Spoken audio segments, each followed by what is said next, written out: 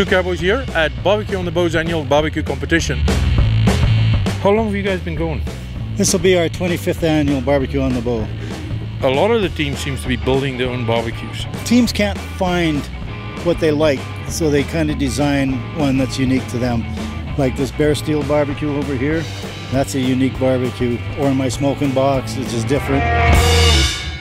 We're doing an in-depth investigation this competition about the various barbecues people are using. So tell me about yours, because you got probably the nicest, cleanest ones around. Why? Why? Because she makes me keep them clean. What's the key on a good smoker in your opinion? Even heat, lots of smoke. This is probably our best barbecue. We have small pellets, we have big pellets, and then we have charcoal grills. Is that a little bit of a cheat to do the pellet thing, or don't you have to make real wood? That's the whole big thing. Is it cheating to do pellets or not? Is it lump charcoal? What is it? You know what? We just got to follow the rules. Which is? And the rules were made to be breaking. So it uses charcoal, where these ones here, and you can put wood into it as well, charcoal and wood for flavoring. And then these ones here are just, they're all pelleted, so they just use pellets. You start on the wood to get your flavor. You get some sleep while it tugs away on the pellets, yeah. Ah, you're a lazy. That's why I say it's a lazy job sometimes to be in the barbecue business. Gravity fed charcoal, and then you feed chunks of wood for smoke or flavoring. So Fire. it's digitally controlled, and then you can feed it with oxygen so you get your temperature exactly right. Yes, and probes into the meats, and it's even Wi-Fi. I get a thing on my phone. It's like, hey, your meat is done, or you can change the temperature for your phone. That's how lazy I am. You have probably one of the widest selections of smokers available on this whole yard. Which one do you say? If you have to choose one, which If I had to choose one, I would choose that one, simply that one, or the Traeger.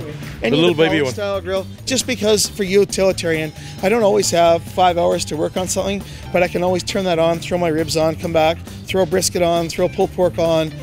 It's not about gear for you, is it? Well, I'm brand new to the game, and is this giving you away then?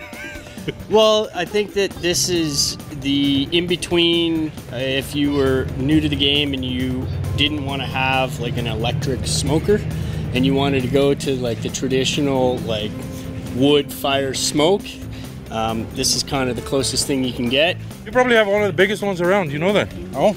You're going for size?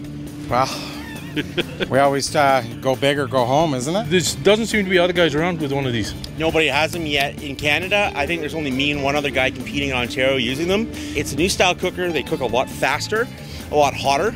They have a lot more flavor because it's one of the only smokers that allows the fat to drip into the fire that you're cooking over, which gives you that wonderful steaky, grilled, flippin' awesome flavor. Like it's really good. Rain or shine, I run these things down to about -15 here in town. After that, I just don't want pizza that bad. We are sold on this on the smoking box. How's it been going with you guys in the smoking box on the circuit? Really good. The first thing I need to know is why do you guys build your own smoker if there's so many options out on the market? We're crazy. That's a good answer.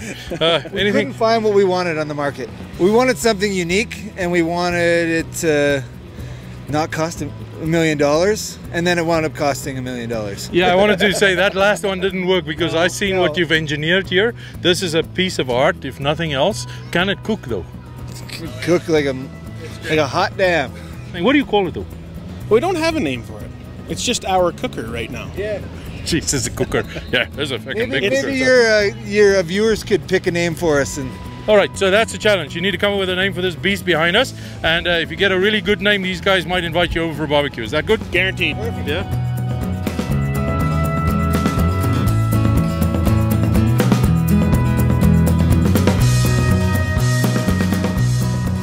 What we're getting here is a whole lot of ingenuity.